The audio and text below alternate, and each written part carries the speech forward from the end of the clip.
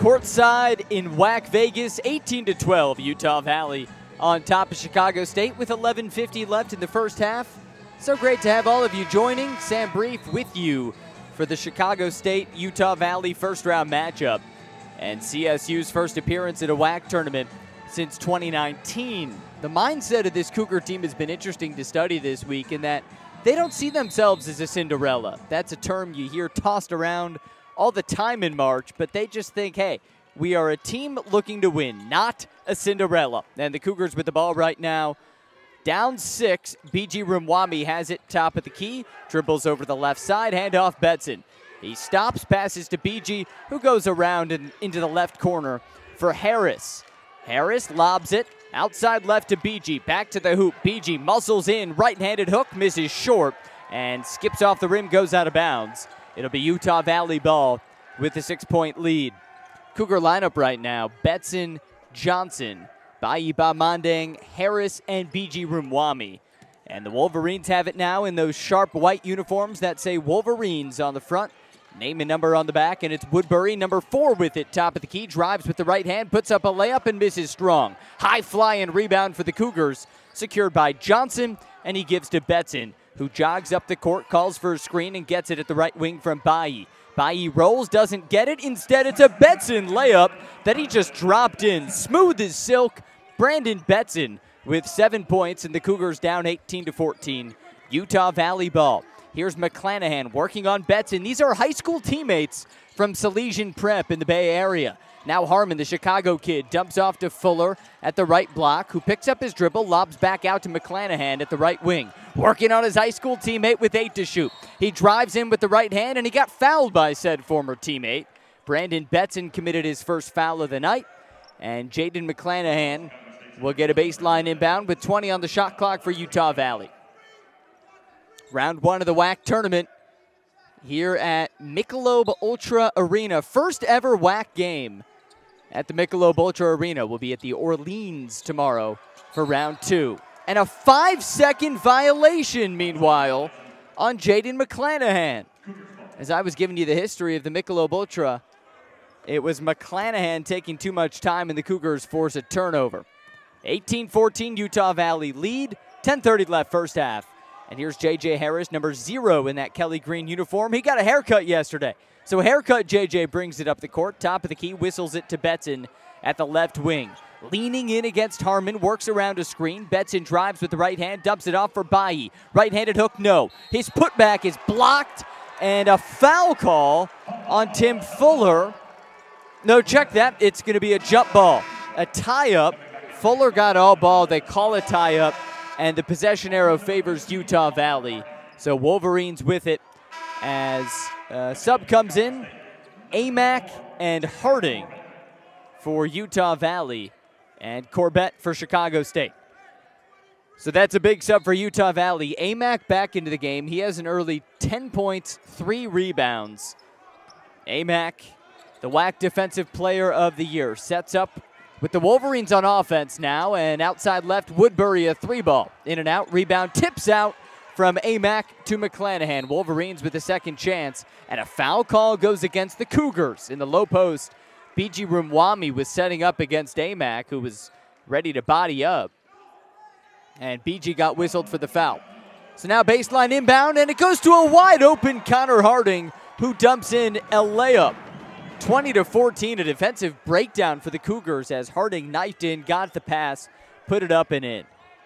So a 6-point lead for Utah Valley. Cougar ball. Harris has it outside right, knifes into the paint, puts up a layup and misses. And a foul call goes against Woodbury. That'll send Harris to the stripe. Shooting foul. Utah Valley up 6. And here's J.J. Harris, who's a player who, folks, this year's really grown.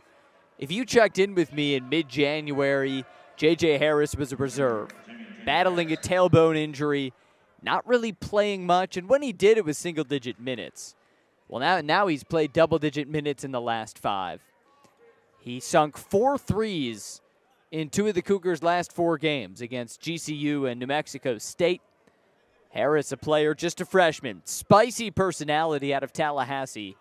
Getting ready for the free throw, but first a review happening over at the scorer's table. 2 of the officials are looking at something It was a foul call against Woodbury. Shooting foul on the drive from Harris, who's getting ready for free throws. But first, they are crossing the T's, dotting the I's, doing the thing at the scorer's table, and now seemingly get a thumbs up as one of the officials chats with Mark Madsen. And J.J. Harris is ready. So we're all ready as Madsen, the Utah Valley coach, takes a seat. Harris gets the ball, readies for the first free throw, puts it up, and it's strong. Harris now 6 for 9 on the season from the charity stripe, with his team down 6. J.J. Harris, a high school and now college teammate of Jashawn Corbett, in and out on the second, and Amac gets the rebound, his 4th. So the bugaboo for Chicago State, free throw shooting all year long, ranking 12th out of 13 teams in the WAC in that category, and it bites them early.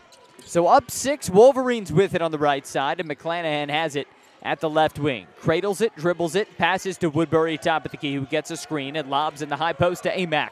Just 5 to shoot.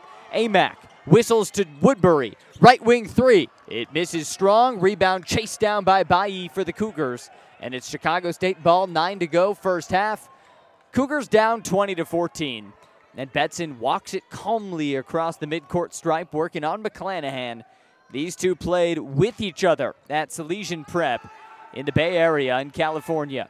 Betson works off a screen to his right, dribbles, and passes into the corner for Corbett at the left. 7 to shoot. Harris has it now outside left on Woodbury. Harris gets a screen, dribbles with a left hand, fadeaway 3. It's strong. Rebound bounces to Woodbury for the Wolverines, and here they come in transition. Pass to Amac, layup in transition, good for the Big Maple. He has 12 points. Utah Valley 22, Chicago State 14, and now huffing and puffing with sweat glistening down his face. J.J. Harris laboring a bit as he brings the ball up the court. And now crosses over, lobs a pass to Corbett, top of the key, who whistles a pass over to the right wing for Betson. Hand off to BG, back to Betson outside right. Betson peers in, gets a screen from Bailly Balmondang, and Betson rolls off of it. Fade away at the left baseline, strong. Offensive board, BG. Pass out Harris. 3 ball, yes, for J.J. Harris. One of the hottest shooters in the WAC, Harris, makes it 22-17 Utah Valley. Under 8 to go in the first half. And now Corbett picks up McClanahan at half court. And McClanahan tries to body pass him with the left hand. He lobs to Caesar, who misses an alley-oop. Caesar gets his own board and sinks a fadeaway from the right baseline. 5 feet out. It's good for Tim Caesar to make it 24-17 Utah Valley. Chicago State head coach Gerald Gillian, he wanted a foul there on the offensive rebound. In his black quarter zip, black sweatpants, he's pleading his case to the official, but he doesn't get it as his team sets up on offense. BG Rumwami has it at the right wing. Whistles a pass, top at the key to Harris, who calls for a screen. Harris dribbles into the lane, puts up with the right hand, misses, gets his own board. Put back is blocked from behind by Caesar, and that brings us to a stoppage at the 7:04 mark. First half, first round, WAC Vegas, postseason hoops. Then it's Utah Valley 24, Chicago State 17 at the Michelob Ultra Arena. We'll be back with more from WAC Vegas on the other side on the Chicago State Cougars Radio Network.